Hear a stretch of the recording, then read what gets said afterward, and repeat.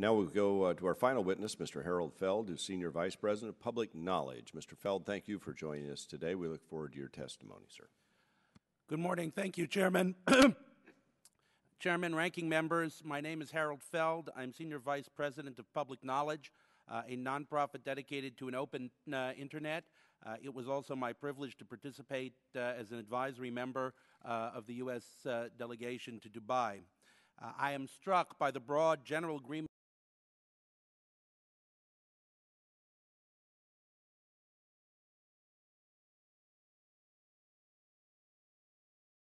face. In particular, I wish to voice my agreement with Commissioner McDowell's written testimony that the danger we face is real and we must respond quickly with both engagement and firmness. I want especially to applaud and emphasize Commissioner McDowell's observation that we must make the multi-stakeholder alternatives to the ITU accessible to developing nations, which have traditionally lacked resources to fully participate in these forums. This inability to fully participate has created a feeling of disenfranchisement and resentment in some quarters, which drives many developing countries to see the ITU as a counterbalance to what they perceive as dominance of the Internet by the United States and the developing world generally. But there is good news from Dubai as well. I want to focus on our enormous success in engaging with global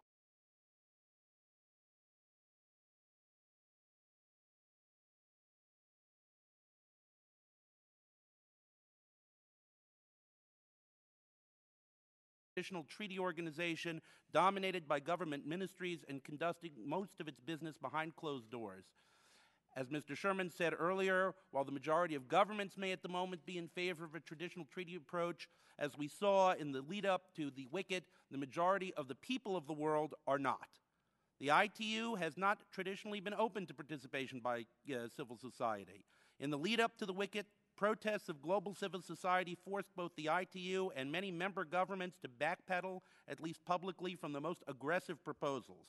The decision of many countries not to sign the ITRs and the statements issued by some signing nations limiting the scope of ITRs come in no small part from the vigorous efforts of civil society organizations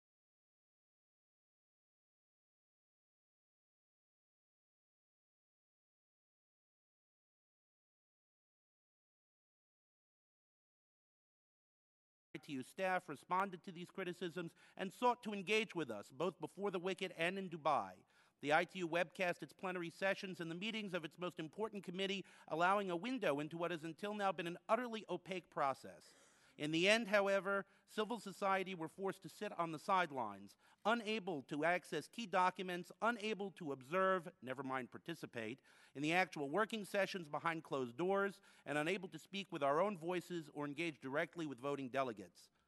The United States played a vital role in supporting and encouraging the efforts of global civil society.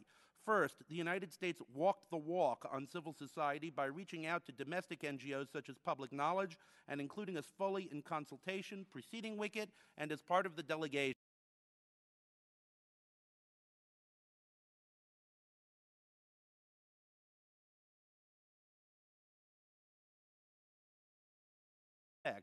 This vastly improved the credibility of the United States as a defender of transparency, inclusion, and Internet freedom in the ITU process. Second, the United States directly engaged with global civil society. Ambassador Kramer himself held 2 personal meetings with international NGOs, one prior to the WCIT and one at the WCIT itself, meeting for 2 hours with representatives of global civil society, including representatives from the developing global south, and genuinely engaged with them. These civil society organizations were able to take our concerns back to their own delegations and to advocate for support of our positions on limited ITU jurisdiction, not because these organizations agree with U.S. policy generally, but because we were successful in persuading them that their own aspirations for Internet freedom were equally threatened by the expansion of ITU authority and the agenda advanced by certain countries trying to extend their online censorship regimes. Even those countries that ultimately signed the ITRs, who began willing to dismiss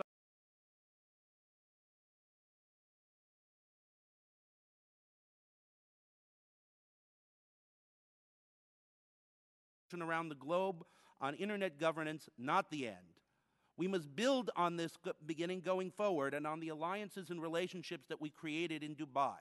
To ensure that civil society and smaller developing countries can participate fully, the U.S. State Department and Congress should lead by example by creating a fund to support the travel and registration of both civil society groups and small countries that are unable to afford to participate in multi-stakeholder processes.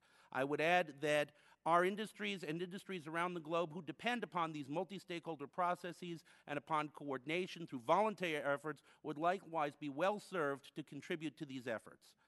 Thank you to the members of the subcommittees for your time, and I look forward to the opportunity to answer your questions.